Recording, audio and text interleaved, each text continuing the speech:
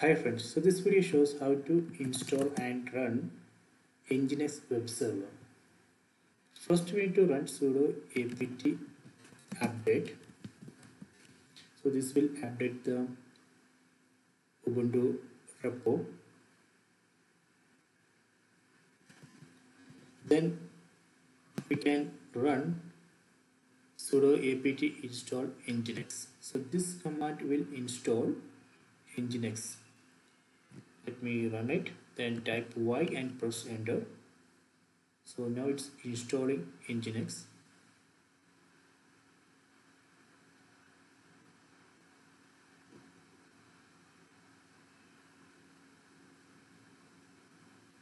Okay, done. So we can check the status of NGINX service using sudo systemctl status NGINX.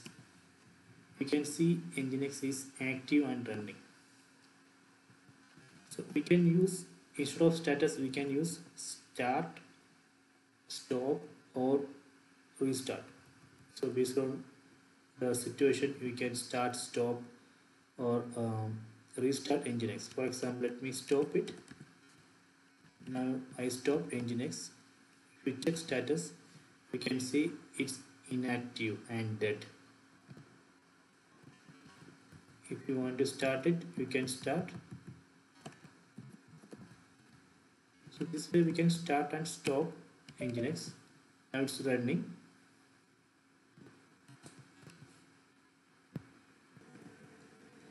Open browser, then go to localhost 127.0.0.1. So if you are seeing this welcome to NGINX page, that means you have successfully installed and your NGINX service is up and running. So this way we can install and run NGINX.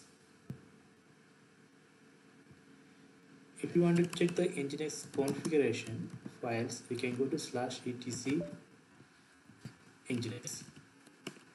So there we can see conf.d file and NGINX conf is there. Then we can also find site enabled and site available configuration files. You can edit it, or you can create new file under this directories. Please check how to configure NGINX.